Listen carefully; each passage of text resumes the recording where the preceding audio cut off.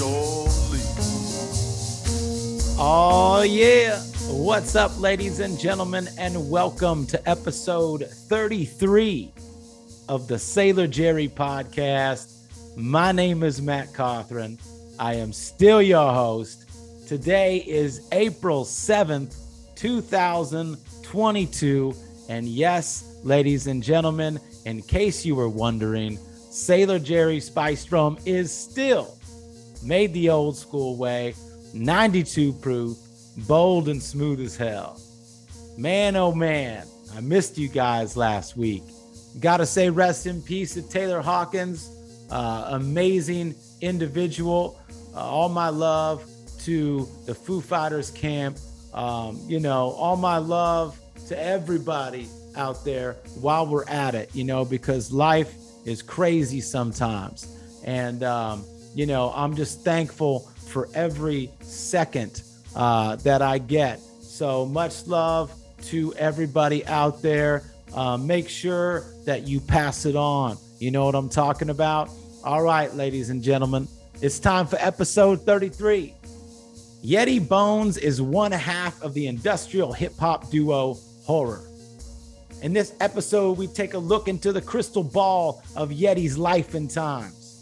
From growing up on 90s rap classics on the hard streets of Newark, New Jersey, to discovering punk rock in a warehouse in Brooklyn, and finally, moving out west to pursue the life of a musical madman.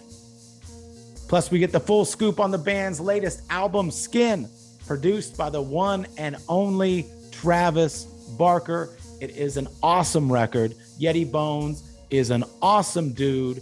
So sit back, relax, pour yourself some Sailor Jerry, and let's go.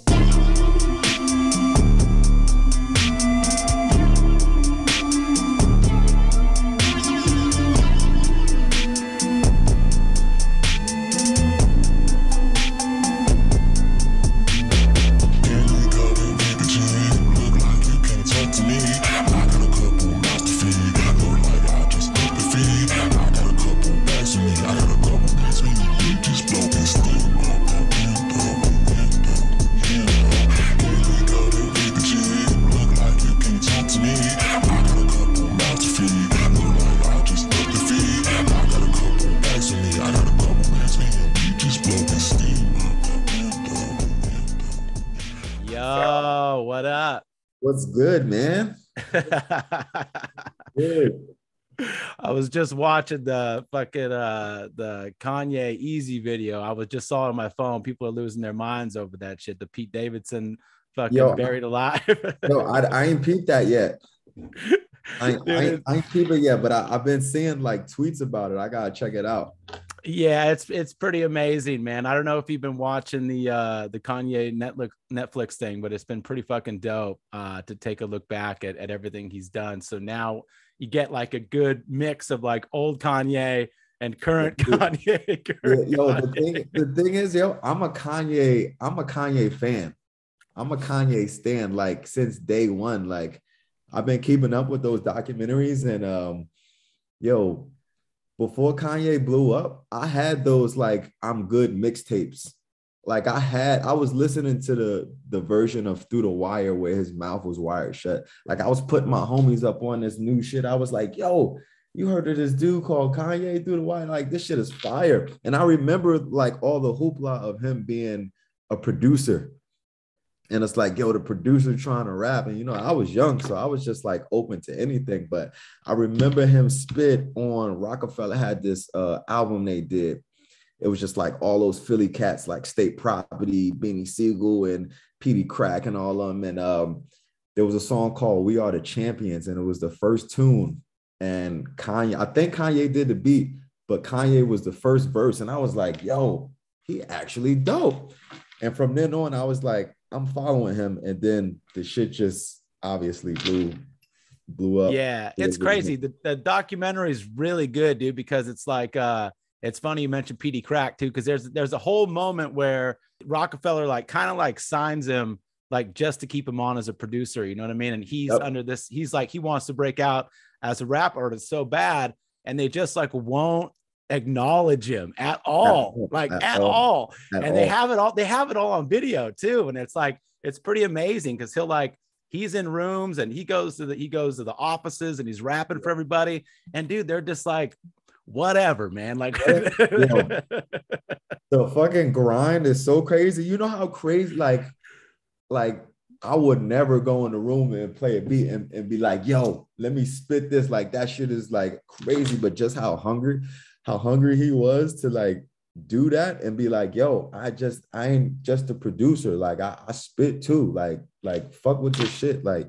it's dope because you know everything he was saying, it's like he kind of just brung into light. And you know, and I feel him on like shit he was doing as an up and coming artist trying to get on. Like that shit is like my spirit animal. Like I feel him 100% on all them things he was doing. I'm just like, damn, yo, this just like us. Like fool's trying to, like he was saying, the dude was trying to get his beat for free, and he was like, yo, just because I go in a store that fucking sell TVs and I watch TV, don't mean I'm gonna get the TV for free. But you know, it is what it is. Yeah, for sure, man, for sure. And it's cool to see like all the old school footage of him, like with all of his gear and like the hotel room and shit like that. You know what I mean? Like, I love that shit, man. It's fucking dope. And like, Yeah. one last thing on it was, I forgot how fucking tight he was with his mom, dude. And it's Yo, like, dude, oh my dude, God, like she's so amazing in that shit, man. And when you see like how crazy it must have been when she just died like that, it was just like, it's gotta oh, be dude. so crazy. Like it's so sad. I was just talking to my bandmate earlier about it. I'm just like, even thinking about it, I'm just like, fuck, because I'm a mama's boy. You know what I'm saying? Like Same. I got my pops and my moms around, but I'm a mama's boy to the fullest, you know? Yeah, man. Yeah. All right. So let's dive into horror. Let's dive into your life. Where did you grow up? East Coast dude, right? East Coast, Newark, New Jersey. If you, Dude. if you know about Newark, Dude. then Dude. you know how it is. You know what I'm saying? Like I grew up in Newark in the 90s, and Oh, it was it made my skin tougher. hell yeah. To be honest, you know how some people be like, yo, I had a traumatic childhood. Like I did as a young black kid growing up in Newark, and parents not having no money and you living in the hood. You know, if you're in the mind of a young black child in an urban community, it's way different than somebody else living in Wisconsin in the suburbs or something. You know, it's just the way you grew up. And yo, Newark was fucking crazy. It was so crazy. My younger childhood memories, like I remember cars screeching down the block. Like like Newark was like the capital for Grand Theft Auto. It was fucking wild. Like I remember my mom's being caught in a drive-by once. Yo, it's just wild shit. Like wild shit. Yeah, but Newark in the 90s was real. Like I remember being a kid and seeing Red Man drive by in the fucking red Beamer. And I thought that shit was so tight, man. I remember seeing Naughty by Nature. I seen Queen Latifah on the block. Like, you know, like Newark, New Jersey, you know, New Jersey Drive. Like, I don't know if you've seen that movie, New Jersey Drive, but it's a good description. One of those, it's like Menace to Society. It's like one of those hood movies, but it's based like in Newark and they just stealing cars and wilding and shit. Oh, hell yeah. Yeah. I gotta check that out there. Cause I know, I mean, you know, I'm West Coast born and raised, and you know, I know through traveling and through, I mean, dude, Newark is one of the hardest places on the planet, dude. Bro, Newark is hard, and Newark has some history with like riots and shit. And you know, Newark is like the wild, wild west. And that's where I'm from. And I later moved to Union County. And then I was in South Jersey before I moved to LA. But Newark is what made me, you know. Yeah, no, for sure, for sure. When did you get into music as a kid? Were you listening to like what your parents were listening to, or did you kind of like what kind of music were you listening to growing up? So, you know, my parents, old school, old school black folks, you know what I'm saying? And my pops was, my mom wasn't a music head like that, but my pops was super music head. You know, he come from the doo-wop era. So, you know, and his thing was groups. He liked groups. And it's crazy because I recently asked my father, I was like, yo, why you not into like James Brown or Stevie Wonder or like, like certain singular people? And he was like, his era was all about the groups, the doo-wop, the harmony, Yeah. the bass, the tenor. So, he would be playing like Temptations, Smokey, just all the Motown stuff. So I really got equipped to that young, but you growing up in the hood, you're going to go to school, you got friends, you're going to find out about new stuff. And the internet was not really a thing when I started listening to music. And the first cassette tape I had was Bone Thugs and Harmony. Oh, hell first yeah. album, that Eternal 99. Because the thing is, when I was young, I used to go to my grandmother's house. She lived on the first floor. And I used to watch, I don't know if you remember this thing called The Box. What was The Box? The Box. It's like MTV Jams. They just play videos 24/7. You know what I'm saying? And I would watch like fucking DMX videos, Bone Thugs. And in between these, this was the era of like Korn and System of a Down and like Pop Smoke. So, I'm waiting for this like DMX Rough Riders video to come on, and I see this Korn video come on, and I'm like, yeah, this shit kind of weird, but I'm kind of into it. But I don't want to let my friends at school know because I'm just like, it might be embarrassing. But hip hop and rap was like the main thing growing up. You know what I'm saying? Like the Bone Thugs was my first cassette tape because I was so in love with the song The Crossroads. Hell yeah. Like that was my shit. I was like, whatever this was, I was like, this shit is dope. And I don't know if you remember, but back in the days with cassette tapes or CDs too, you could buy the single or you could buy the whole album. And it was like the single, A and B side single, instrumental. Yep. And I was like, Mom, I need this. My mom's just open. She's like, okay, I got you. And she made a mistake and bought the whole album. And I don't know if you're familiar with that Bone Thugs first album, but that shit is like the hip hop version of Slayer. It's like bad, satanic. They talking to Ouija boards. They talking about killing, robbing fools, sticking fools up, like all this like crazy shit. And I remember riding in the car with my mom's, and she pressed play on her first song, and this shit sounded so demonic. And my mom was like, what is that? And I was just like, that shit sounds cool to me. This ain't Crossroads. It wasn't Crossroads. Crossroads was like 7 songs in. And the first songs was just like some flat out like gangster horrorcore shit. And I fucking loved that shit. And I remember after that, I bought Busta Rhymes, Extinction Love. No. When Disaster Strikes album. Yeah. And that shit had mad curses in it, parental advisory sticker. That's when that thing was like, this is clean and this is the one with curses. And my mom's pops bought the curses one, and they actually tried to hide that from me. And I found it and I started listening to it again. And my pops was not really about it, but my mom's was like, yo, he gonna go to school, he gonna hear it somewhere, he gonna grow up. So you might as well just let him listen to it. And after that, I was full in. I was like a music head. Like I was just attracted to music. And then when that DMX, It's Dark and Hell is Hot came out. Oh yeah, it's a game changer. I was like, yo, when I was a kid, I looked at DMX as fucking God. Like I remember like getting the Rough Riders bandana and putting it to the side so the R can hang off. And like mind you, I'm living in the hood. I'm living in Newark, New Jersey. This was around the time it was like a lot of drugs being sold outside, fucking stolen cars. Like I'm in this environment.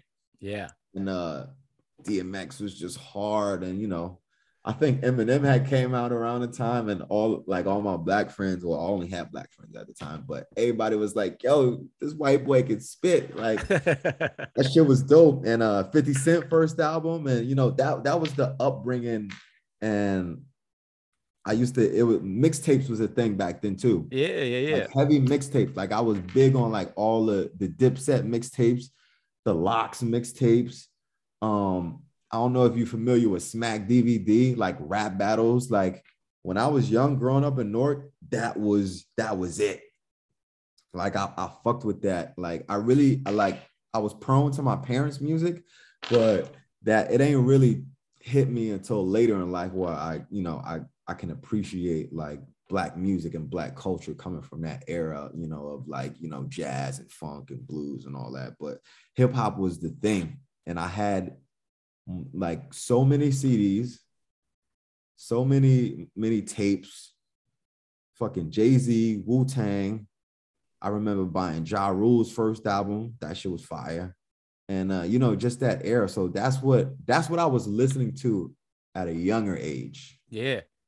That's a golden era of hip hop, dude. I mean, there's a lot of great eras in hip hop, obviously, but I mean, the records you're talking about, I mean, those are all time classics. Like I remember the Bone Thugs record when that came out. It was like it was like a double strike for Easy, because Easy had just come out with 187, and it was like his first record back, and like he was talking mad shit on everybody, and then he had fucking Bone Thugs in his back pocket too, because he brought those guys up. So that was like a crazy time, because it was like I remember that in my head as like that was a huge reemergence for Easy, because he was like, he was back and he was spitting like crazy shit. So that was dope. And 50's first record is insane.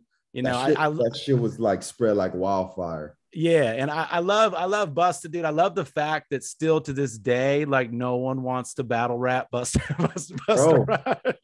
Busta got so many pockets and flows and hits and like he got joints from 98, he got joints from 2005, and he got joints recently. Like, Busta is legendary. I remember being a kid, Extinction Level Event album had came out, and this one artist was still doing like in-store signings. Yeah. And Busta came to Newark. He came to the record store, and I got to meet him and take a picture. And I got a mental fucking like memory of what the picture looks like, but my fucking mom's lost that fucking picture. And I'm like, damn, Mom. Like I had a pic with young Busta with the dreads, like skinny, like woo-ha Busta. And that shit, I remember that memory. And I remember walking outside and seeing Spliff Star and be like, yo, and he was mad cool, but Busta was that dude, But those albums are essential, you know what I'm saying?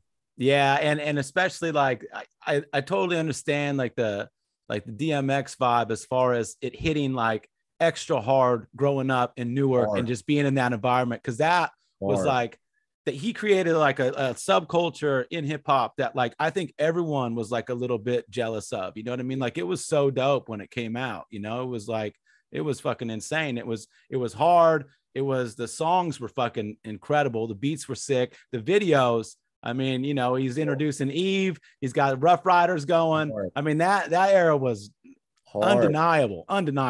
For me, for my age, DMX is my generation's Tupac. Yeah. You know what I'm saying? Because Tupac was a little early for me. And, I knew about him, but I wasn't like really hooked in knowing what was going on. It's same with Biggie too. You know what I'm saying? Like I fuck with Biggie, like Biggie's crazy, but they was a little bit ahead of me in the 90s before I latched on to music. But DMX really spoke to me and, people across the world in that sense of Tupac. He was hard. He was spiritual. He was a man of God. His lyrics was not holding back at all. He was talking some real gutter, gully, hood shit. And, he was like a shaman, he was like a real person. His life was crazy. And DMX was like, he was like the holy grail for me growing up. Like, and them albums came out back to back. As Dark as Hell is Hot and Flesh of My Flesh, Blood of My Blood. Yeah. Like, I was like, yo, this is, those albums is. Yeah, and then fucking Belly comes out with Nas. That movie was such a fucking game changer, dude. Oh, Dude, that movie, honestly, I like saw that movie like early on, and I was like, oh man, it's still one of my favorite movies. It's so fucking good. Yo, Belly is one of my top movies. You know what I'm saying?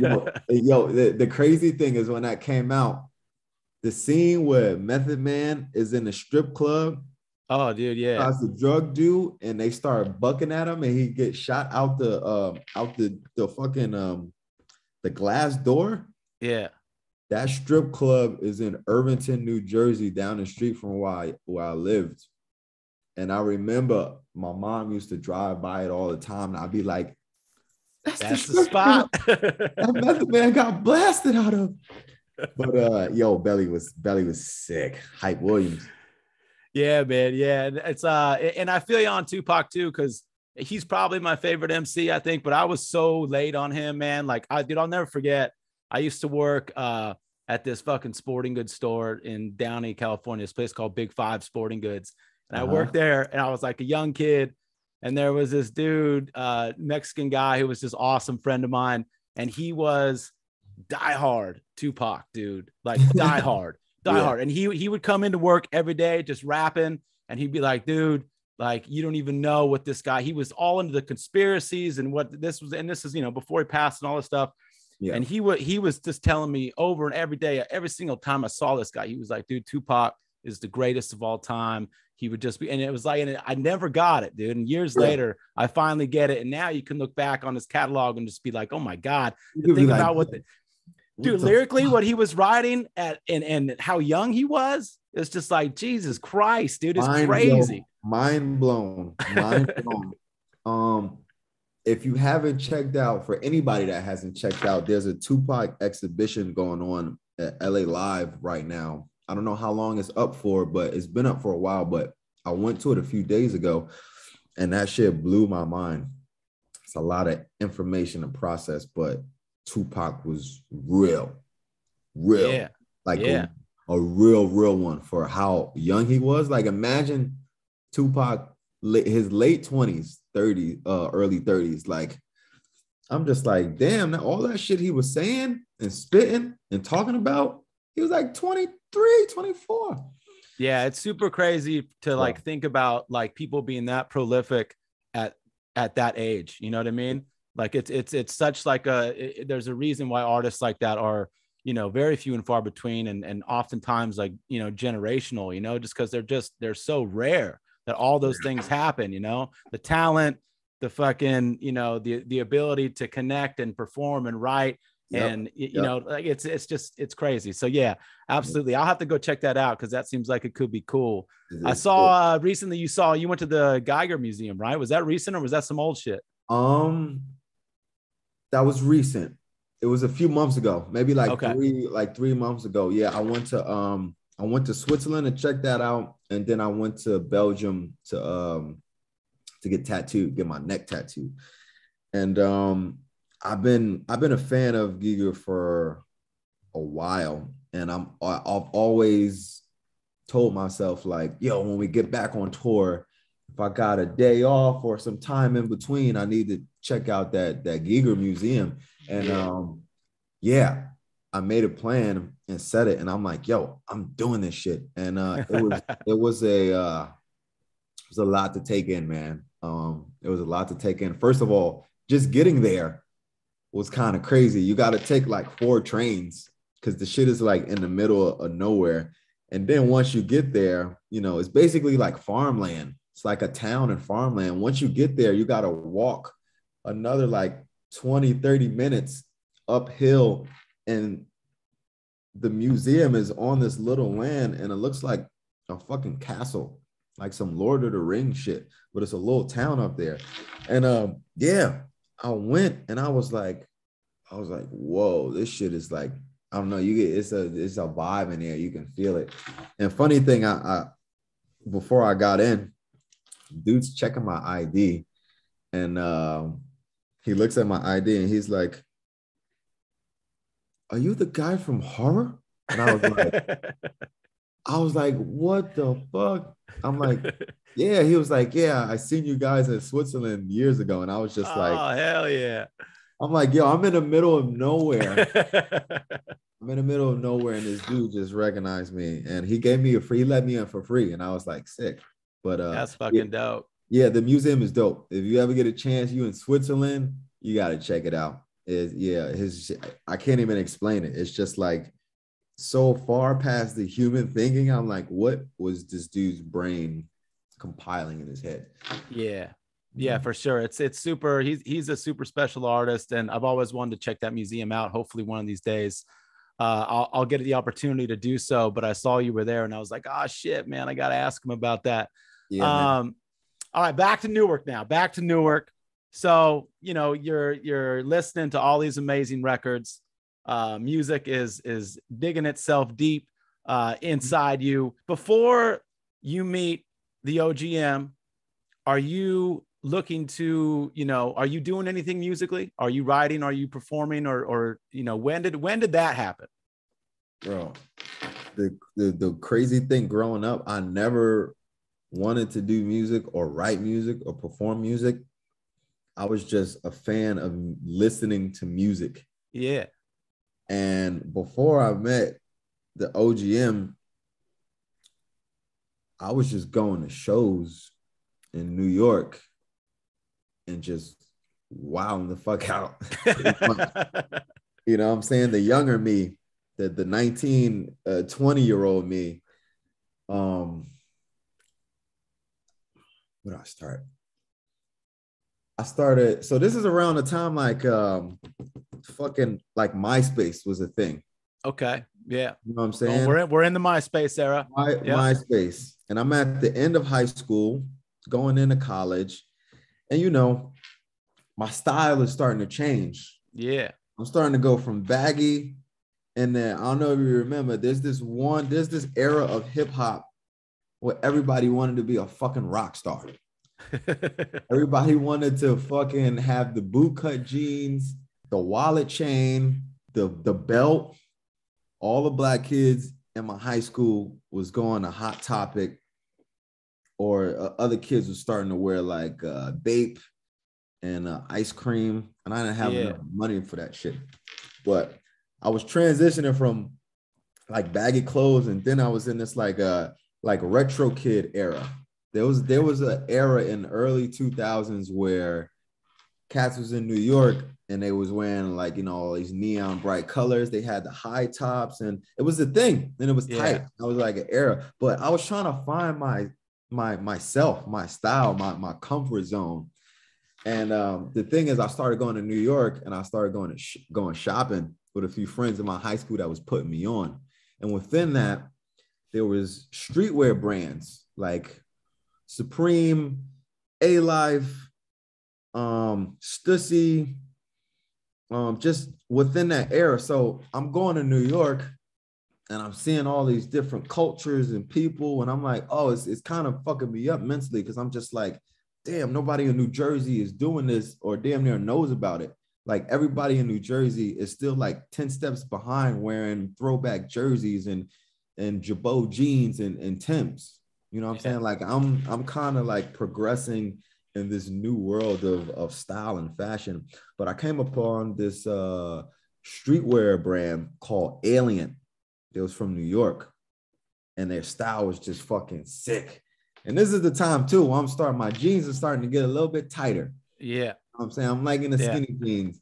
And yo, these cats was tight, and they was just a crew in New York, and all their fits was tight. They made dope clothes, images, and me, young, looking at all this on MySpace, I'm like, whoa, this shit is cool.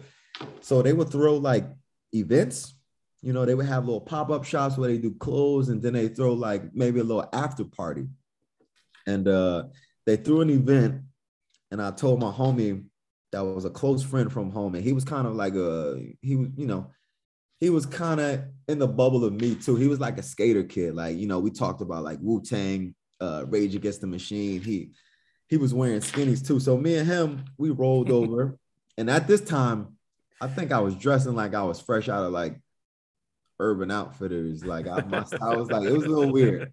I had like white Vans, all over print shirt. I think I had a high top, I had a high top like Tupac and Juice. You know what I'm saying? Like I was on that tip, and they threw an after party, and there was this group called Ninja Sonic and another rapper by the name of Theophilus London that was playing a show.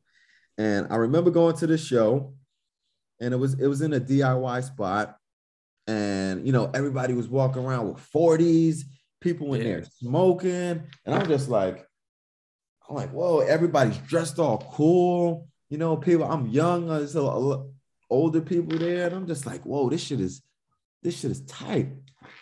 And I had found out about everything on MySpace, and I was checking out Ninja Sonic, I was checking out Theophilus London, and I was like, yo, this shit is tight. I feel like this is like an underground thing I'm going to, and me and my homies just tripping. We in there sober as fuck, just like, yeah. So later on, the shit got shut down and nobody performs. And I'm like, fuck, man, that group Ninja Sonic was really like, their shit looks crazy on the internet. Like, I'm trying to go. So I went to another Ninja Sonic show with the same friend. And it was even in a more grimier spot. And this is in Williamsburg, Brooklyn. It was at a warehouse called the Shank. Shank. The shit was grimy as fuck, but it was Ninja Sonic and maybe a few other like you know, I don't want to say punk bands. I'm looking for a right word for it. I don't know. It's like this era of just like Williamsburg hipsterish kind of going on, you know. And it was like 2009. Yeah, so, at that time, Williamsburg had its own sound, pretty much. Yeah, it had its own thing, and I was just getting acclimated to it, you know. And that was my first time kind of stepping out in New York by myself. And I remember getting off the train in Williamsburg, and I'm just like, are we in the fucking hood? Like, it looked a little grimy. Then we got on Bedford Ave, and I was like, seeing dudes in fucking flannels, and I was like, all right, we're good. And I remember going to the show, and the show was crazy. And this is the turning point. They did a cover of Bad Brains' Attitude. And when they did that cover, the whole place turned into a fucking tornado. Yeah. People was falling on top of each other, picking each other up. It was just insane. And I was on the outskirts of it, just looking and smiling. I'm like, what the fuck is what is happening in front of my face? That point right there, that shit blew me away. I was like, whoa, what the fuck is this? So later I went home, and mind you, I've never really been to live shows I'm young. Yeah. I didn't know you could cover a band song. I didn't know other people can do your song, and it's called a cover. So I went home YouTubing Ninja Sonic Attitude, and Bad Brains popped up. Bad Brains at CBGB's. And at first I was like, yo, what? I'm like, I was confused. I'm like, wait, they're taking their song? And then it hit me. I'm like, oh, this is the band, and they did their song. And I watched that whole CBGB's video of Bad Brains, and that was the point. That was literally the moment. I was like, black dudes, dreads, reggae, punk. What the fuck is this shit? I was like, what? I was literally like, what the fuck is this shit? You know what I'm saying? Like, imagine going from Jay-Z and Wu-Tang, and then you stumble across, you're a hard stumble.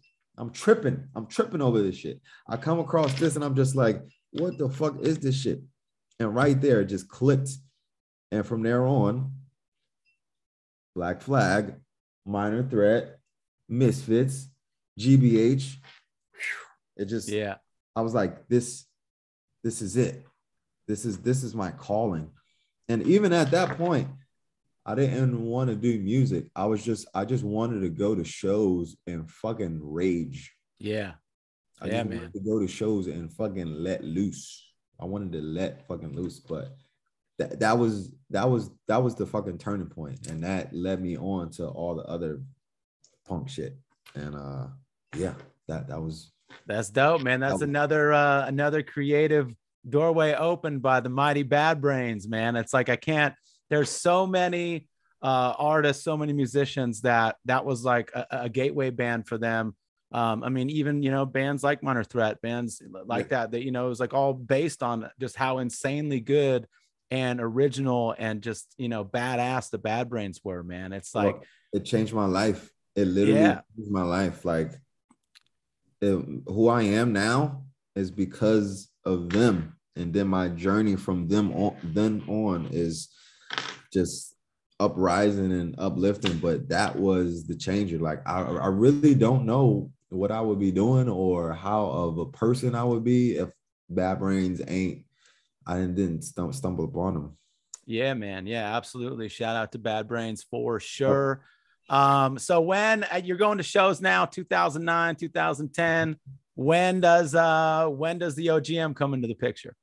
So the thing is, me and the OGM had mutual friends from my high school. Okay. And that mutual friend lived in the same town as him. And that was the dude taking me to New York and showing me all the dope shopping spots. Yeah. Because the OGM, I don't know if the OGM got style too. Yeah. He been looking like steezy. And mind you, he looking like that in the era where if you wearing tight pants or anything, bright colors, you getting called gay, you getting called weird, you getting shunned out from your own people. So he been doing that. And that other dude that was the mutual friend, his style was crazy too. He was wearing like Bape, and he had a mohawk, riding a skateboard through the hood. Everybody looking at him like, who is this dude? You know what I'm saying? And I remember we had each other on MySpace for a while, you know what I'm saying? And then he worked in the mall. He worked at a store called Journeys. And I remember being in a mall with my homie, just walking through, window shopping, looking to talk to girls, just trying to look cute in the fucking mall. And I stumbled upon him, Journeys, and I was like, oh shit. I was like, you the OGM. And from then on, it was like all love. And then we started going to like events together. We started kicking it. We started going to shows in New York, and we really became like, it was like a tight bond. And I think I was like 20. I was like 19, but that's how I met him. And we got mutual friends. Hell yeah. And he's Jersey too, right? Jersey. Yep. Jersey. He's in Linden. That's Union County. So that's like 15 minutes from Newark. Okay, cool. And was he doing music at that time? He was starting to do music. Yeah, he was doing music, but it was more so of a rap approach. You know what I'm saying? Like, just talking about what he going through his lives. I don't want to say backpacker rap, but he was rapping. He was rapping. And it wasn't until I like started bringing him to shows and showing him like all the punk stuff. I'm like, yo, you got to check this shit out, man. Like this shit is fucking crazy. And then he got accustomed to like the more aggressive and just the different genres and experimental stuff. But yeah, like he was, I had to bless him with my knowledge and what I was seeing in front of me. And I was like, yo, you got to come to these shows, man. These shits is crazy. Yeah. So you got coming up on hip hop, you got Watching the Box and Sliding in Corn, System of a Down. Yep. You got, Popping Off in Brooklyn. You got Discovering Punk Rock. You got Meeting the OGM. You guys get tight. Tell me about the first single, how it came together. Cause I want to know how, like the creative collaboration between you guys, how did it happen? So the thing is, I'm an illustrator. I know how to draw. I know how to paint. I've been drawing since I was young. And the OGM was doing like an experimental rap kind of project. And he asked me to do the artwork for it. And in due time, he was like, yo, you should be like, talk shit in between songs, like do skits. You know what I'm saying? Yeah. And I'm like, okay, I can do some skits, you know what I'm saying, on some like ludicrous type shit. And then that went from, he was like, yo, I'm like, yo, you should let me like be on a chorus. Like, let me yell, let me be the punk part, and you can do the verses, you know? And that went from like, yo, I got this beat. I think you should try to rap on it. And mind you, I'm not a musician. Yeah. I never rapped. I never wrote. I never even thought about rapping. I know other people's raps. I know Mobb Deep raps. I know Wu-Tang. I know Jizza. I don't know my own shit. But at that point, yeah, we was calling ourselves the Dead Idols. And yeah, I think we had Google other bands, or Google that, and like other bands came up, and we was like, nah, we got to get off that. So Bone Collector, the MP3 was actually called Horror. The MP3 was called Horror. And then I'm just like, whoa. I'm like, yo, we should do the Horror and flip it. Because at the time, Odd Future had came out, and everybody was just on this whole 666 wave. Like, it was just like, I remember that. It was you know what I'm crazy. saying? Like the Odd Future coming out, it was, that shit spread so crazy, and everybody was just like 666. Like, everybody was trying to be cool with it. Not saying them, because they owned up to what they had going on at that moment was fucking crazy, but just the reaction and everybody at like 666 was the thing. Yeah. And I'm just like, yo, we got to be different. We got to stand out. We got to stylize our shit. So we did the Horror, and we just flipped the R's to the 9s. You know what I'm saying? Yeah. And mind you, I'm not thinking in the future of how big or whatever the band is going to take off to be, but at that moment, that's what it was. And we stuck to it. And so Bone Collector, which was called Horror, he told me to, you know, write some shit, and I wrote to it, and I was so afraid of my voice, because, you know, you hear your voice for the first time, you know, you're like, what the fuck? Like, even if we did this, even if I never did an interview and we did this interview and it came out and I heard my voice, I'd be like, damn, I sound like that. So I was like bugging. I'm like, yo, y'all you gotta tone my voice down. You gotta like drop that shit like Chopped and Screwed. And if we go back to the song, that's why it's deep, because I wasn't comfortable with my voice. Yeah. And we made a video for it. One of the homies from the hood shot it. And yeah, I like directed that shit on my own. I remember going to his house like every other day, editing that shit. And I'm like, yeah, you know, we need to be fucking popping drugs. We need to be burying the body. It needs to be crazy live show shit. Like, this shit got to hit. You know what I'm saying? And that was the first tune that we like, oh, I think we got something going on here. You know what I'm saying? And from that point, I became more comfortable. And then I think from there, we made like the Blue Nigga from Hellboy, the Casey Jones. And then it started, you know, becoming a thing. Yeah, that's dope, man. And so you got kind of comfortable to it relatively quickly then, because like almost like 1-2 tracks in, you were like, okay, this feels good. This, you know what I mean? This is dope. Because a lot of people can sit on that ledge for a while, you know what I mean? Like before they're comfortable with their voice, or before they're like, you know, confident in their art, you know what I mean? But it seems like, you know, you guys, once you guys kicked it off, you were guns blazing, you know what I mean? Because you guys have been fucking, dude, I was like looking through all your shit, man. You guys have been busy. You've been putting out shit steady since 2014. Yeah. I mean, fucking since 2013, really nonstop, dude. So at what point, is there a certain release for you where you feel like, you know, you like really kind of came into your own? There's a few answers to that. Yeah.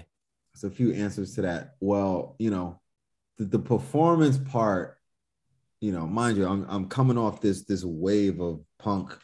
Yeah. So I'm looking at punk as in, oh, it should be done like this. You know what I'm saying? I used to drink, I used to pregame, I used to have fun. I used to I'm young, dumb and blind, just fucking doing whatever. And when we first started, I was like sloppy. Sloppy. You know what I'm saying? Yeah, Slo- I do. I understand. like sloppy, just all over the place. Cause I'm watching all these minor threat vids, black flag vids. I remember like watching Gigi Allen vids too early because I was just Yeah. like, whoa, what the fuck is this? No, that's like another monster. But I was just sloppy. I remember watching these vids on like decline of Western civilization with the Yeah, yeah. germs. And I was just like, that shit was giving me inspo. I'm like, is it done like this? I think so. And when we first started, I was drinking and it was just done like that. But years later, when things got serious and more so, like, oh shit, this is life. And basically when we moved to LA, Yeah. I was like, this is serious. This thing is like, I need to take this serious because I'm going to be doing it for a long time. And I don't want to go back to New Jersey. I don't want to go back to that. I don't want to go back to that job that I didn't like, that I was working every fucking day, busting my ass, coming home tired and not wanting to go out and do what the fuck I want to do. Yeah. So when we moved to LA, I was just like, all right, this is a serious thing. I need to make sure my performance right. I need to make sure my life is right. I need to make sure I'm right and the people around me right. So from that point on, it was like, okay, I got this shit. Like, and yeah, that was it. Pet peeve too. While we talk about performance wise, me and the OG pet peeve all the time is when we see rappers or anybody, but it's mostly rappers, with a backing track and the shit is like karaoke. Yeah. We fucking cringe so hard at that shit. I'm just like, Dude, dog. it's wild how lazy some artists can be with their performances nowadays, dude. Because like they're literally, and it's all types. It's not just rappers. It's pop, pop musicians, like anybody. But it's like, dude, they'll have the whole motherfucking track playing, and they'll just come in on like one or two words. Bro. Like, come on, give like a little bit more. Just give me a little bit more. Yo, that shit, you don't know how bad I look at that shit, and I'm like, what the fuck? That's why we put so much pride and effort into our live show and performance, because I want people to leave and be like, this shit changed my life. This shit made me a better person. This shit opened my eyes up to new music, more doors. This shit gave me inspiration to want to make music myself. Never in my life, never, as long as this band has been, we've never used the backing track. Every word, you got to spit that shit. You got to spit it. You got to mean it. You got to say it. You got to have some grit. So that's why we take performance just so, we take it so serious. You know what I'm saying? And through the ages of me progressing with knowledge and doing certain things and other certain bands that give me inspiration, I'm just like, we gotta make it. You gotta walk away with your mind blown and face fucking melted. You know what I'm saying?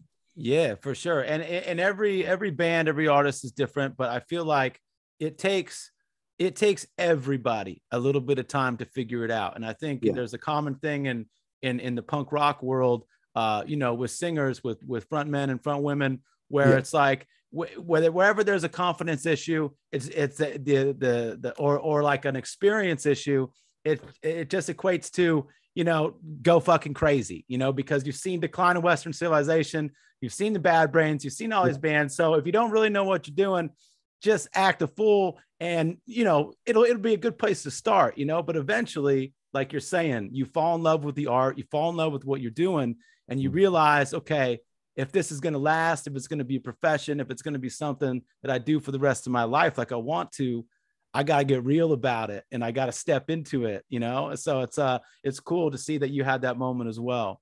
Yeah, and it's all about progression too. Like when I first started listening to that kind of music, I just listened to punk. Then later, I found out about all these subgenres: metal, new metal, death core, the fucking post punk, all the goth shit, extreme metal, crust metal. Like it's so much types of music. And even with that, everybody evolves and grows from the sound that they first started. Like I remember when we first started, we didn't want to sing. We didn't want to hit notes or try things different. And as through time and we progress we become more in tune to music, we like, yo, it's okay to sing on this hook. It's okay to put this background vocal here. And even with the more music I listen to, I'm just like, yo, we can change it up. Like we're the type of band, we're not pigeonholed in one kind of thing. It's just an element combination of different sounds. It's very experimental because our inspiration breathes from everywhere, from punk to metal to rap to death metal to jazz to blues, to soul to funk. It's a lot of elements. Yeah. We just grab all these things. So that's why that's what makes us who we are. Yeah, absolutely, man. I mean, you guys definitely have a distinct original sound, man. I mean, it's really cool. And one of the things I wanted to ask you about in like the early days of the writing process was, lyrically speaking, how do you guys approach that between like, does one person do most of the writing? Do you guys each write your own parts? And when you have, a lot of stuff that you guys do is kind of politically charged, which, comes from, a lot of the punk rock background and just honestly, not even punk rock, but just the modern era, there's just so much shit going on in the fucking world right now. So like, when you guys are collaborating on a song, when you're writing together, how does that play out? You know what I mean? I mean, we both write our shit. Cool. You know what I'm saying? I don't think it's been a time that we've like got anybody to write for us. But yeah, the early days was just, mind you, I'm just becoming a writer. I need, I want to express myself to where I can really pinpoint and people can understand me. When I first started writing, though, I was so engulfed in like horror, like because I was listening to Odd Future too around the time, and I was so engulfed in like apart from the band being called horror, like I really fuck with horror shit. Yeah. And my lyrics was just too crazy. It was too fucking crazy, and I was like, this shit is not gonna fly in a long run. So I remember scrapping all the previous shit, and mind you, I got homies around helping me too, giving me little pointers because the OGM, he been doing it. And we got other friends around being like, yo, you could mix this with this and that. And you just got to be at a point where you hear an instrumental or a riff or a beat. And once you got the first line down, it just goes. And that first album, the United States of Horror, we was just speaking what was on our mind, as like two young Black men living and growing up in America. The OGM's Haitian. His parents came over here as immigrants and learned the way of America. You know what I'm saying? I'm like, if they could do it, you definitely make your way and have a life in America. And we was just expressing what was coming from our heart and gut. You know what I'm saying? More so humanitarian state instead of politics, because I'm not a politician. I hate that shit. I don't even. Every time I see something on my fucking Twitter feed, I'm just like, my brain is about to fall out. I fucking hate politics. You know what I'm saying? Yeah, it's the worst, and that's a good distinction, humanitarian versus politically charged stuff, because that makes a lot more sense. I understand that, and then when that album does come out, United States of Horror 2017, that was a big moment for you guys, because you guys have been steadily building up. I think people were really ready for that, that full length to drop. And that's about, I think I saw you guys first like a year or two before that. I first saw you guys at Reading and Leeds. I think that was like 2015 or 16. Oh, yeah, like I remember that. Yeah. I caught you guys and I was super stoked to see it. Because I'd heard a bunch about you guys, and you know, it was really fucking cool to actually see in person. And you know, Reading the Leads, obviously an awesome festival over in the UK. So as the band is growing and progressing, and you guys are touring now, you're playing festivals overseas, you're doing all this stuff, the full length drops. Where are you guys at now? It come around United States of Horror. Like, what's the vibe in the band at that time? Is it like, okay, sky's the limit, we're going all out with this? Yeah, I mean, you know, it's our first album. It's our first Yeah. official album. It's our first time dealing with like a label and a company. We wasn't really signed to a label. It was a distribution deal out of Caroline. And you know, first time, it was just our first time. Yeah. It's, you know, parents. That's a crazy time, dude. That's a crazy time. There's so, especially like touring, you have all the energy around the record. Like, that's a special moment, you know? Yeah, just, you know, like your parents just sending you off to school. So I feel like USH was a learning point. It was a learning curve on, you know, dealing with label shit, prepping an album, touring. It was just like, okay, this is how it works. Next time around, we're going to do it like this. And we're not going to go to this person, or we're going to do this. You know, I think that USH was just a learning curve, and our real first album. You know, I feel like since then we've come into our own, being better in the studio, better writing, better songs, finding our vocals, how we want to say things, you know, because I think early on we was just like a band known for just being live. Like, you got to see them live. But, you know, in this music game, you got to have them tunes. Everything resonates from the music. Like all these artists we just said now, I can be like, this is the tune I fuck with, or this is the tune that's like, this shit hits. You got to have that song, or the tunes got to move you, you know? So I think we've become better at that, you know, but like our recordings, because the OGM, I think it's like a few songs that he actually still likes, but everything else, we listen back and we like, damn, we sound like that. You know what I'm saying? You know, we look back and be like, man, I don't even want to play. Like, we sound like that. So I think that's a good progression with us now, is that we found our thing. Yeah, that's always a trip between like the artist journey and like the journey as a fan, right? Because I think a lot of times, like, fans, they love to hold on to the early stuff. And, you know, artists, in a lot of ways, they appreciate that. But a lot of times the early stuff is stuff that just has been, you know, it's special because you've been holding on to it for your whole life. So once you get it out on record, it's like, it's such a, like an exorcism of like, you know, creative energy, that it's the first time you've ever done that. So it's special. But a lot of times, almost 9 times out of 10, it's not your best work. Yeah.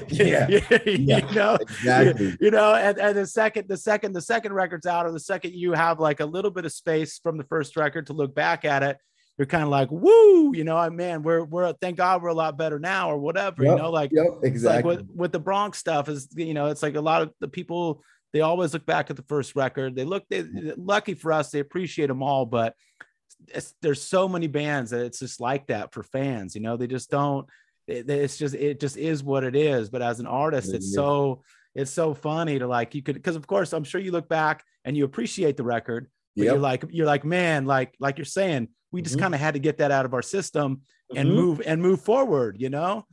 And so, and you guys, like, as you move forward, one of the things that I think is so cool about you guys, and that you nail about the kind of modern, you know, digital era of music, is the visual aspect of everything. You know, you guys have a visual side to almost everything you release, you know, and the stuff you put out. I know you work with Tyler Bradbury a lot. He's a fucking cool dude. Yeah, you know, like he mentioned you. Wow, I'm actually going to his house after this, but I was like, yo, I'm doing this shit with the homie from the Bronx, and he was like, yo, I know that dude. He's man cool, but that's our dude, you know? Yeah, he's great, man. And I wanted to rap with you about that, just because I think that, you know, the visual aspect of art, and especially of music nowadays, is so important, you know? So how do you guys Have you guys always been into that? Coming from your illustrator background, Yes. Like the music, the live show, and your visuals, your presentation, your livelihood. This is your image. This is art. It has to be all high and on the same level. So when we do videos, whether it's pictures, a trailer, this shit has to engulf you in it. Like, whoa, what is this? It has to be better than the other person's. You know what I'm saying? Like, I look at other bands and artists as friendly competition. You know what I'm saying? I'm like, damn, they shit is dope. Our shit got to be doper. Yeah. You know what I'm saying? Like, it just got to be on them high levels, going back to like Kanye. Anytime he put out something, it's just like, whoa, what the fuck? This shit is like next level. Like, one of my favorite Kanye albums is the Yeezus, just because it's so industrial. And I remember seeing, I'm smashing myself in the head. I didn't go to that tour, but that Yeezus tour. Oh, dude, me too. The one with the 4, he was on the fucking hover thing. Yeah. Dude, I had so many friends going to that, and I was like, dude, I gotta go. It looks so sick, and I fucking blew it. I didn't go. Bro, I'm just like, shit like that. I'm just like, what the fuck? Like, I want to get to the level where the creativeness can just go above and beyond. And say like a band like Rammstein. Yeah. I don't know how old those dudes are, but when I get that old, I want to be doing shit like that. Like, that shit is dope. And I've never seen them live. I've just seen videos, and I'm just like, I'm looking at the videos like, yo, what the fuck? But, just the creative process and visuals, and even with stage production, as you can get a little bit more, we want that to be visually pleasing. Like, the live show is already dope, but we really want you to leave and be like, whoa, this shit changed my life. So yeah, with visuals and videos, I'm super hands-on. Like, I'll be at Tyler's house sitting next to him being like, no, this right here, I think this, blah, blah. Like, I look at all the notes in the videos. Like, he just sends me raw footage, and I'll be like, okay, this part, I like this part, I like this part. Like, I'm super hands-on instead of being like, yo, here's a director, here's my idea, cook up a treatment and we'll shoot it. I'm like, nah, man, because that shit might bail and it don't look good. I would hate to make a video for a lot of money and then you watch it and you're like, fuck, this is not it. Yeah. And we've done that before. No, so have we.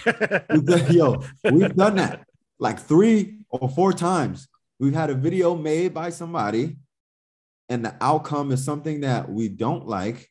And you're like, I just can't put it out. The moment in your head, if you look at something and you're like, it's not working, you cannot change my mind to make that shit work. Yeah. You know what I'm saying? And that's happened before. And it's okay. I don't care if the fucking video is fucking G's. It's not going to come out unless we like it. So all the creativeness comes from us. Yeah, man, that's super cool. And it's like, I think you guys do a really good job of elevating the music. You know what I mean? It's like, and that's what like the visual aspect is there for it. But it's like, it lives on its own kind of as a creative piece. It's like, it's just really cool. Everything you guys have done so far visually, to accompany the music. And it's rad because I don't think a lot of people understand, how much extra work that is for one. And like, you have to find like the right, kind of collaborator and person who gets the music, who gets what you guys are doing and is cool with you giving, hey, this is direction I want to do. This is it. Because, it's like, it's almost like an extension of the band, it is an extension of the band. Yeah. Yeah. Like, I need somebody that knows, like I could talk to that knows where my brain is going and cool shit and references. And I just need somebody that's down. And, Tyler's been holding us down for a while. You know what I'm saying? Tyler is like what Cootie was to Kanye. You know what I'm saying? Like, he's the man. So Yeah, man. Right on. And then, I want to talk a little bit about the mixtapes and collaborations that you guys got going on, because kind of taking it into, to the modern era and to now, you had the Blur mixtape, you had Turf Talk, Turf Talk had Pussy Riot on it. Mind Your Business. That's a fucking badass fucking song. Great video too. Thank you. Sick fucking song. And then, one of the things that you guys just released, Nudge Schnight, backward Suge Knight. And then what was the Battery Not Included? That's what it was. Those two, that's the latest stuff, right? Yes. And that was, and Battery Not Included is fucking, I mean, both tracks are dope, but Battery Not Included is fucking badass, man. That's a fucking good, that's a good song. I wanted to ask you about working with Travis Barker, because he's been doing so much producing lately, and a lot of the stuff, has been more on the pop side. And it's kind of like people have been like, it's cool. He's doing this thing. No, but like, it's cool. It's like, I don't give a fuck. It's like, Travis is dope, dude. He can do whatever he wants. It's music. Yeah. But one of the things that I noticed with this song, and it feels like with you guys, his style like fits perfectly. Like his like badass style. You know what I mean? Like his real shit like fits really good with those tracks. So I was just curious, what working with him, what it's been like. So this is the thing. Like early 2019, I started noticing on socials that he was wearing our merch. Yeah. People was tagging us in his posts, and then he followed us on Twitter and Instagram, but he was wearing our shirt. He was wearing our shorts. And to be fully honest, I'm not a fan of pop punk. I'm not a fan of Blink-182. I'm not a fan of that era of music or that genre. Because like we said, I'm a young Black kid growing up in the 90s.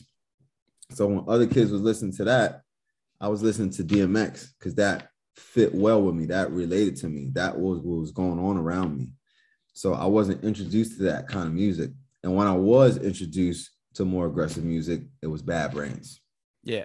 And then I listened back to like pop punk, and I'm like, it's not hitting. It's not hitting. You know what I'm saying? To keep it G, to keep it 100, that shit is not hitting for me. So seeing Travis Barker follow us on socials, we was kind of just brushing it off like, all right, cool, whatever. You know what I'm saying? Because, other people with blue checks is following us. We're not jumping to nobody. Yeah. So a mutual friend, a good friend, hit us up and was like, yo, I talked to Barker, like, yo, he's trying to get up with y'all, trying to see what's up. We was kind of on our own wave, and we kind of brushed it under the way, and we was just like, I think we good. We good. You know what I'm saying? And then another friend, another mutual, and these are two friends that we trust very much with our music and our sound. So the other friend was like, yo, I was in the studio with Barker. Like, I think you guys should really get up. Like, he's a real good, cool dude. Like, he's got a lot of resources. Like, yo, you just tap in, just feel it out. And we went to go check Barker at a studio, and he was mad cool. Yeah. Was mad fucking cool, mad chill, just down to earth, no Hollywood shit, just like a cool, genuine guy. And, getting to know more about him and learn about him, he knows the cool shit. He knows the fucking cool shit. He's dope. And from then on, we had already had an album in the tuck, and we was just going to vibe on some new tunes to maybe put on the album. And through time, we just started going back, making more and more albums. Mind you, the first day we went to Barker's studio is when we made Suge Knight. That was what the song was originally called. We ran into some legal trouble. Or you dealing with Suge Knight. So we had to switch that, but that shit was called Suge Knight. And that was the first day. Within the first fucking 30 minutes, we banged that shit out. And from there on, we was like, yo, we can make some shit. Like, I fuck with this vibe. I fuck with this energy. Like, this is good vibes right here.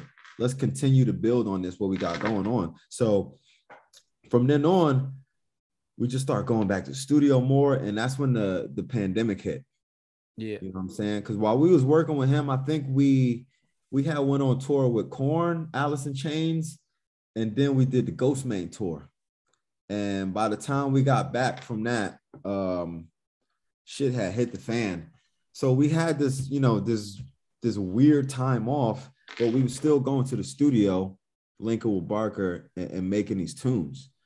You know what I'm saying? And it's always good to push each other in the studio. Because like you said, what we're doing with Barker, he's not doing with anybody else. Yeah. And he's not making this certain type of music with anybody else. And it's good for us to push him out his comfort zone and for us to push ourselves to make something that nobody's doing or has heard or has tried. So being in the studio with Barker, and it's definitely a good vibe, and it just clicks because we all got ideas. I got an idea, I got a reference. OGM has something, Barker put his twist on it, you know. And a lot of the songs on the new album was started from scratch. You know what I'm saying? It's maybe like it's a few in there that he already had cooked up and he thrown us like, yo, it's good. But even those got warped into something. Yeah. You know what I'm saying? Like, but he's so chill and so good in the studio. And yeah, what we're doing is nothing like he's doing with any of his other artists, you know. No, it's cool, man. I think that's where, you know, I think where you guys are stoked because you strike that balance in him, because he's definitely on one side going for, like, he wants to build like his own, I think, producing like empire, you know, which is dope. Yeah. He's taking all these young artists and bringing them under his wing and doing it like this on one side, but then that's, you know, he's not a single lane dude. You know what I mean? Yeah, like he knows all this old school shit. He knows all this stuff. And so you guys bring that out in him, and that, you know, like you're saying, you push him and you get, you know, his knowledge, his music experience, his production skills, his everything. Yep. And it's a really cool collaboration. So I was really hyped to hear those tracks because they sound really, really fucking cool. It's good, man. And you know, it's growth and progression from USH. You know, it sounds bigger. There's songs where we're trying some different vocals, you know, we're singing on these, you know, these got it's just a whole, you know, evolution of what we are. And you know, me and OG, and we joke around all the time, you know, some people gonna look at this and be like, man, they selling out, or they going to Barker to fucking try to do this, or is it gonna be like what Barker does? And I'm like, bro, this is nothing of what you expected. Like, no, yeah, I don't think it's like people always trip on that shit, man. Like people used to always trip about, you know, like what label you were on or what this or what that. It's like when you have a band that is confident in their own identity and has a clear vision of what they want to do artistically, it doesn't fucking matter who they're working with or what label they're on or what, you know what I mean? Like, because it's all just influences however they want it to influence what they do. You know what I mean? So exactly. Right on, man. I'm stoked for that. You keep talking about a new album. Is there a new full length coming? March 11th. March 11th. We got a beat. The album is called Skin, and it's all produced by Travis Barker. And we got some good features on it. We got Saul Williams. Hell yeah. We got Bun B from UGK. Oh shit. We got the young homie Jasia. And last but not least, we got Corey Taylor from Slipknot. What? Get out of here, dude. Yeah. And hell yeah. Sounding fucking massive. That's why I'm so stoked on this new album, because I'm just like, yo, we've been working our fucking asses off. We came up from the mud, and this is like the official second horror LP. And it's all produced by Travis Barker.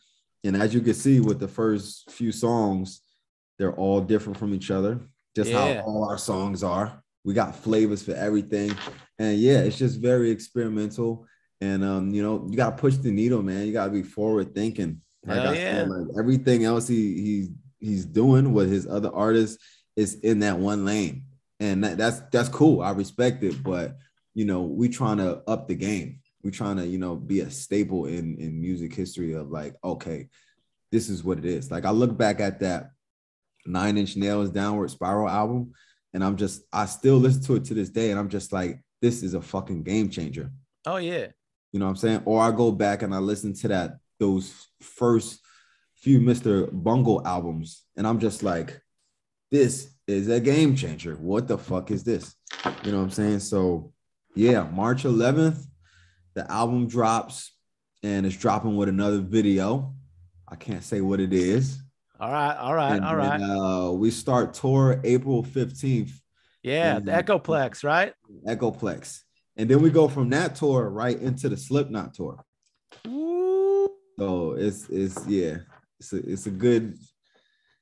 some things coming up, you know? Yeah, man. That's awesome, dude. Congratulations, man. That's cool. I mean, you got, you know, you guys, like I said earlier, you know, clocking your trajectory since it started, you know, it's just been, it's been going up, man. And you guys have been growing, and more people are hearing your music, and you're touring like motherfuckers. So, you know, super excited about the new record, man. And obviously, you know, yeah, you got the Skin tour coming out with No Face is opening, right? Yep.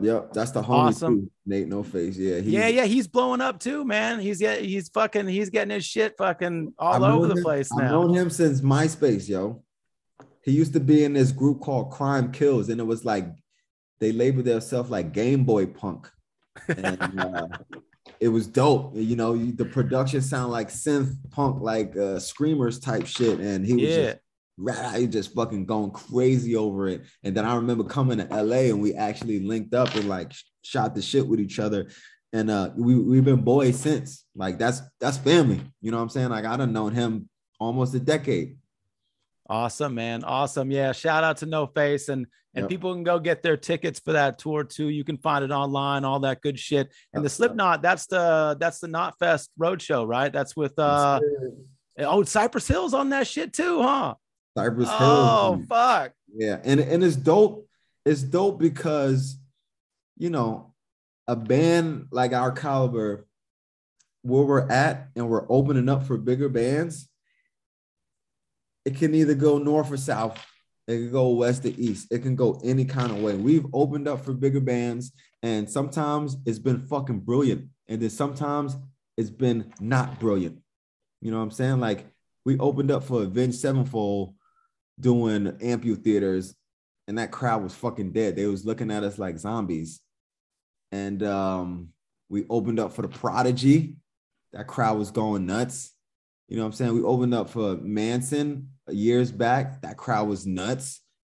We did Korn, Alice in Chains. That crowd was into it. So you never know, but it's good that Slipknot is bringing out a legendary rap group so it can break up the monotony of just another metal or aggressive music band. Because, you know, we got a few things in our tank. We can hit you with the rap set, and we can hit you with this crazy punk metal set, whatever. But, you know, we smash it together. So it's just good to have Slipknot, Cypress Hill, and us. And it's only us three on that leg, which is good. Because normally when you do it, it's like, we're like first to four.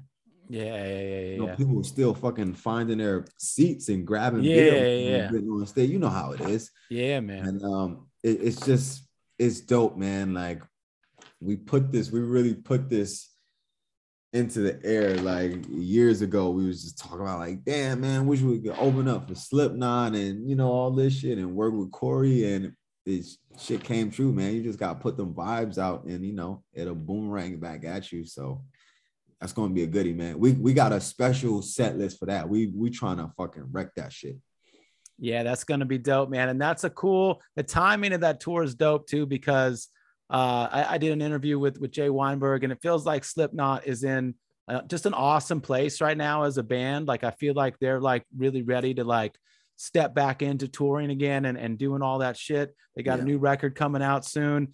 And Cypress Hill's got the 30-year documentary, like Esteban Oriol shit coming out like on Netflix. Esteban is the homie too, man. Yeah, dude. Yeah, he's the fucking best, dude. He's the best. We've done a bunch of shit with him. So, then you guys on your new album. So that tour is gonna be a fucking monster, man. That's gonna be dope. It's gonna be goody, man. It's at the perfect time. And shout out to the dudes in Slipknot and Corey Taylor for like making that happen, man. Cause real recognize real. Yeah, man. Awesome. Well, Yeti, I appreciate your time here on the Sailor Jerry podcast, my man. I don't want to keep you too much longer. I do want to ask one last question, coming from your perspective as an artist, as a human being, from Newark to Los Angeles. What do you think the meaning of life is? The meaning of life. I feel like life is not promised. Life is a thing that is short. We only gonna be on this earth but so many years. If you do the right things, take care of your body, take care of your mind, and even then, things happen, shit happens. You just gotta live life to the fullest, man. You gotta hold no grudges. You gotta always stay positive. No time for negativity, because we can be here one day and then tomorrow you can be gone just like that. And, I'm not a real religious guy. I'm more a spiritual guy. And yeah, life throws you fucking loops, man. And you got to live it to the fullest, man. And you got to enjoy life and be kind to people and just take it for what it is. Because sometimes I think and I'm just like, damn, this life, like one day I'm going to die. One day I'm going to be 80 years old. And I'm going to need help walking. One day, so you gotta live, man, and you gotta live positive. So PMA to the end, man. That's all I gotta say about the meaning of life. Right on, Yeti. I appreciate your time, man. Thank you so much for being on the podcast. It's been really cool talking to you. Yes, bless, man. I hope to catch you soon, man. I gotta see you soon. Oh, yeah, for sure. Well, I think I'll come out to the LA show. Say what's up. Yeah, dope. Yeah. All through, man. We got special things for that one too, so it's gonna be a hell yeah. It's gonna be a good night. First night of tour, new record. Hell yeah. 2 years. Oh, fucking hey. Right on, man. Appreciate your time, Yeti. Thank you, brother. Yeah, man. Peace. Bless. Oh yeah, that's a wrap on episode 33 of the Sailor Jerry podcast. As always, huge amounts of gratitude and appreciation to our guest, the one and only Yeti Bones. Yeti, thank you very much for your time. Everybody, go get that new horror record. It's amazing. Go check them out on tour. They are incredible, headlining through April at a club near you. And then, of course, they're going out with Slipknot and Cypress Hill. I mean, come on. That's a gig. That is a gig, ladies and gentlemen. So shout out to Horror. Shout out to Yeti Bones. Thank you very much for your time, my man. You can follow Horror on Instagram. That's Ho99o9. You can follow Yeti Bones on Instagram at Yeti Bones. And of course, ladies and gentlemen, you better be following Sailor Jerry. If you're not following Sailor Jerry, I am going to get in so much trouble. So follow Sailor Jerry, follow me at 213 Madman, and do not forget that Sailor Jerry spiced rum is made the old school way, 92 proof, bold and smooth as hell. We will see you back in 14 days, ladies and gentlemen, back on our regular rotation. Enjoy the weeks ahead. Peace.